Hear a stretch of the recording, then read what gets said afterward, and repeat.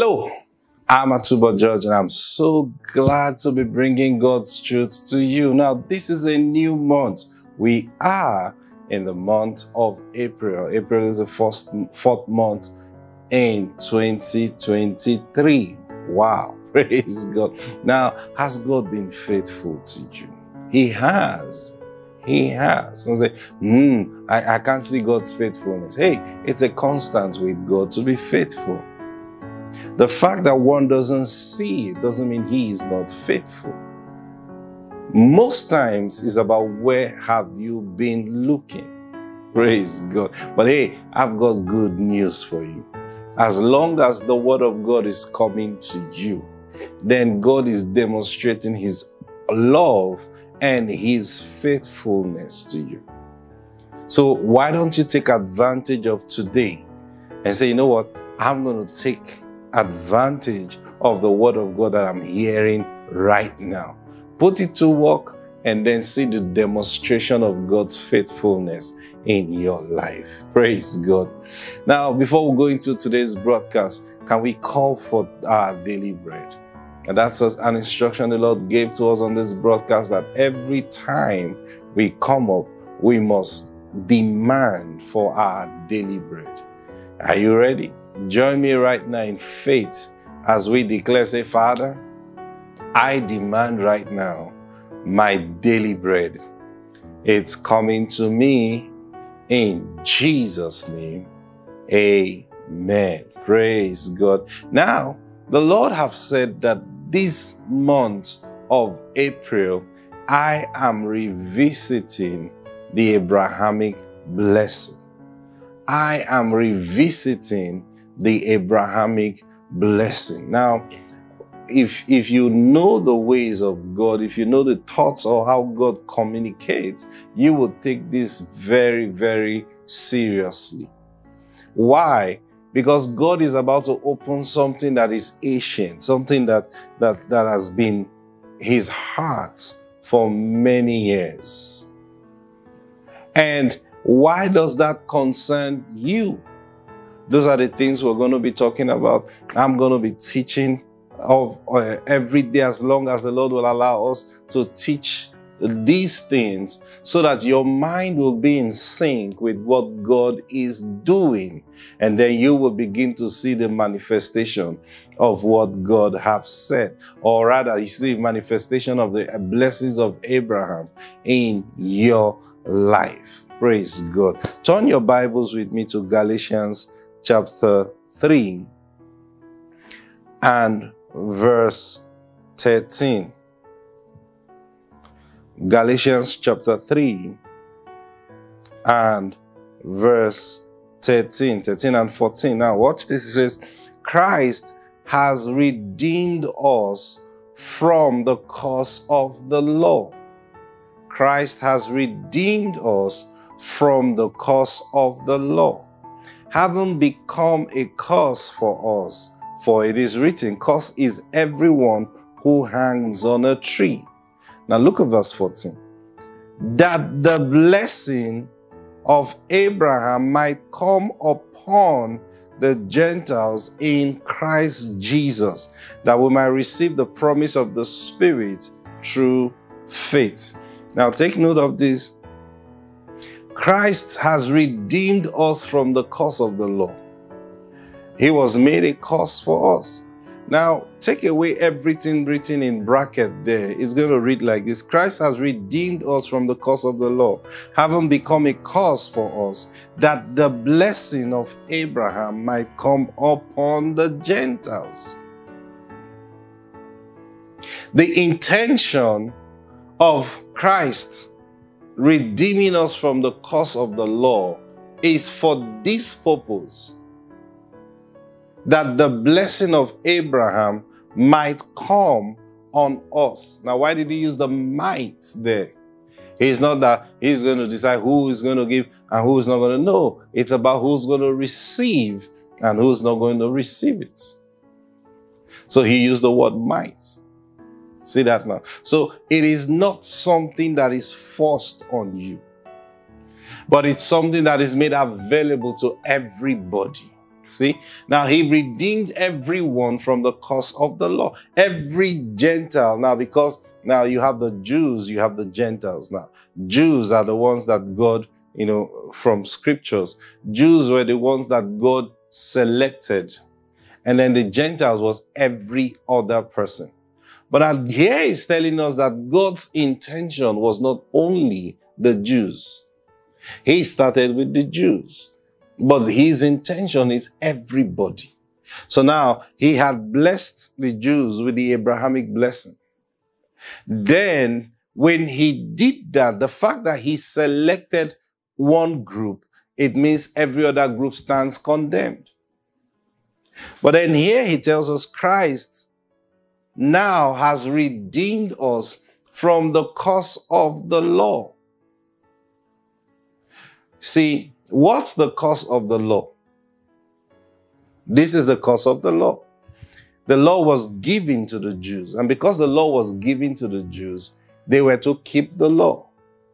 And the law was given to them because God took them out as a special people. And because of that law, every other person generally was condemned. Now, that condemnation itself became a curse. So, here is the point now. Christ came and he divided, you see, that wall of partition that existed between the Jews and the Gentiles, he divided it. You read in scriptures that when Jesus died, the robe, the temple, the cloth that covered the Holy of Holies divided from top to bottom. Now, men could see what was hidden behind that whole covering in the Holy of Holies. There was no more secret there. But he did that to clearly take out, you see, that was significant because he was bringing down that wall of partition, the scripture says. He wanted everybody to be one. So to do that, he had to take away that curse that existed. That curse came about when he gave the law to the Jews. So you find God say, I will put none of these diseases upon you, which are on the Egyptians. Now, I see, he brought about a separation by choosing them. So, okay, it's okay for the other fellows to suffer, but then you will have none of it. So there was a partition. Are you hearing me? Then, now he removed that partitioning. For him to remove that partitioning, not because now he is exposing his people to the trouble. No, rather, he has done something that can bring in the outsiders into the same blessing that his children enjoy. You see that now? So, he now redeemed us from the curse of the law. So he looked at that curse that existed in the boundaries of the law, and he took it out. How did he take it out? Christ died. He hung on a tree for us. And guess where he hung on the tree? Outside the Jewish, their territory. Do you understand? They took him outside Golgotha and nailed him up there on the cross.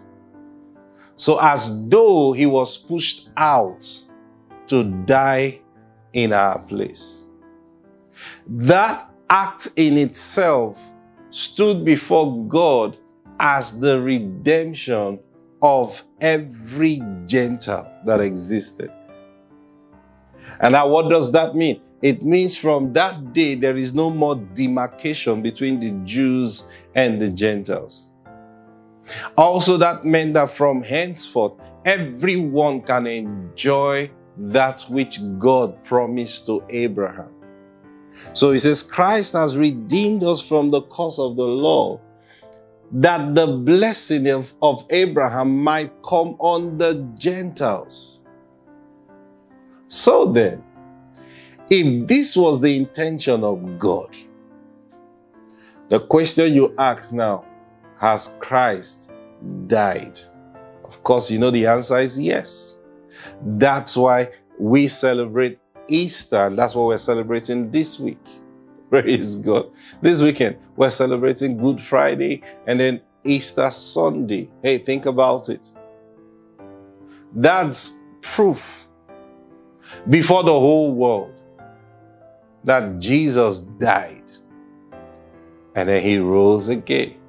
But the fact that he died, being hung on a tree, means that he actually have redeemed us from the curse of every law that existed, putting us against God. He has done that already. So Christ has redeemed us from the curse of the law. Now, having redeemed us from the curse of the law, the intent of God was that the blessing of Abraham might come on the Gentiles. That is you and I. We were Gentiles. Praise God.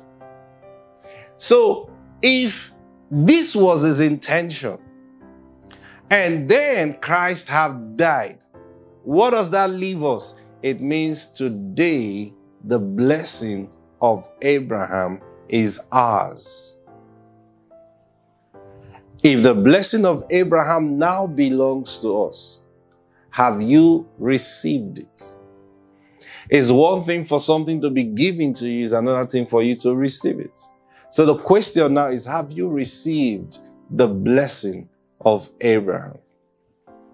Now, what is the blessing of Abraham? That's another thing you need to start thinking about. What then is the blessing of Abraham? If Christ have redeemed us from the curse of the law, he was made a curse for us, that the blessing of Abraham might come on us. So where is the blessing of Abraham? What is the blessing of Abraham? Brothers and sisters, this is what we're going to be talking about. And I'm telling you the truth, get ready for a transformation in your life. Get ready for your days of struggling are over. It's over. They are over.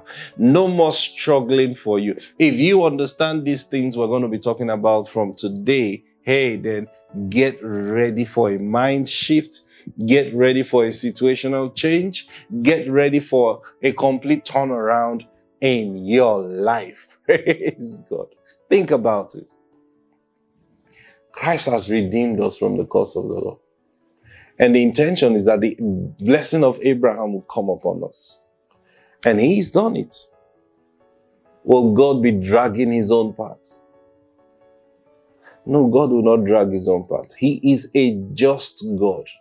He loves justice. Oh, he loves justice. You remember he told Jeremiah, he says, let him who glories, glory in this, that he knows and understands me. That I am the God who loves to exercise loving kindness, justice. See, that's one of the things he loves to exercise, meaning God loves to do justice. Some translations say judgment. Judgment and justice is the same thing. You need judgment to establish justice. Praise God. After judgment is given, you now say justice have been served. When the right judgment is given, you say justice have been served. So God loves to exercise justice. Now Christ have died. Why would he be delaying in getting across to us the blessing of Abraham? Now that's to tell you that he is not the one delaying it. He didn't delay it from day one. Praise God. Now because he did not delay it, the other question then to ask is, who haven't received it yet? If God have given to it, if it is possible for the blessing of Abraham to come upon you, right? And God is not withholding it from you, then the other thing is, why are you withholding the blessing of Abraham? Why are you withholding yourself from receiving the blessing of Abraham? It is not God. It is not Christ. Then who is it? It's you. It's you. So what is the blessing of Abraham? Tomorrow we're going to start looking at the blessing of Abraham, praise God. And we're going to examine it closely. Because God says, I'm revisiting the blessing of Abraham. If he's revisiting the blessing of Abraham, then we've got to follow him in this matter. I don't know about you. Now, I have known the blessing of Abraham and I've been enjoying it. But when God says I'm revisiting it again, then I'm looking closely again. I'm sure there's something I must have been missing. I'm sure there is an understanding I need to upgrade to. I'm sure there are lots of things that I'm going to see now that he says I am revisiting it. And for every child of God, no matter where you are, and you're listening to me right now, God is saying this to you also. I am revisiting the blessing of Abraham. I don't know what you think. I don't know how you've been enjoying the blessing of Abraham. But hey, something's got to change right now. You need to start walking in confidence that the blessing of Abraham is yours. It's not just yours on paper. It's yours in reality. And God wants you to enjoy every one of it. And for you to enjoy it, then you've got to be in line. You've got to walk in line with God's thoughts and decisions that he has made. Your days of struggling are over. Your days of struggling, they are all over in the name of the Lord Jesus Christ. You are going to find out all the things that are your benefits that you have not been enjoying. And I bet you, beginning from this month, it will talk to some of you, it will go to a higher level. To some of you, you will begin to enjoy because you will be exposed to a lot of truths. And this exposure is for you to benefit from it. Praise God. Can we just pray now? Father, we thank you for your word. Just like you have said, Lord, that you are revisiting the blessing of Abraham. Lord, we make ourselves ready. Father, in ways we have been missing your heart, your thoughts. Lord, in this season, you are bringing us in line with that which you have destined for us. And we see indeed the blessing of Abraham walking in our lives. Thank you, precious Lord. I bless everyone listening to the sound of my voice right now. They will surely walk in the blessings of Abraham. In Jesus' mighty name. Amen. Praise God. God bless you. Hey, walk in this light. Walk in this light and see what the Lord's going to do. I'll see you tomorrow. Bye.